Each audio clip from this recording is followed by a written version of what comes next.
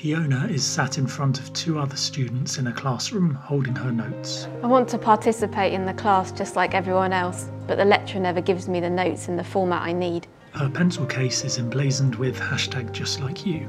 I'm just like you. Other visually impaired people speak, then come together in a collage. I want to get around. Just like you. I want to do my shopping. Keep fit.